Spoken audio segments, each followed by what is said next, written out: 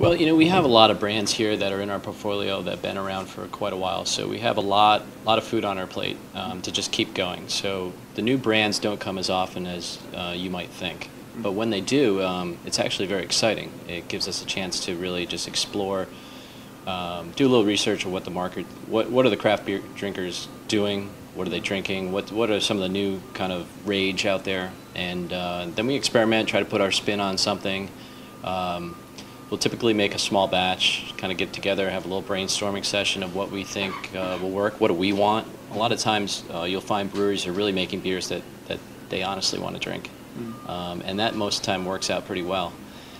So we develop that brand, whatever it may be. Maybe it's a hoppy IPA, maybe it's some type of Belgian wheat beer. Do an experimental batch, put all the numbers together, get some feedback from everybody around. And then we'll put that test batch, if we can, on the bar here. So when tours happen, I can get some feedback after a Saturday tour of, hey, how did it go over? What do people think? And hey, too spicy, this, too hoppy, too, whatever. And we take that very seriously.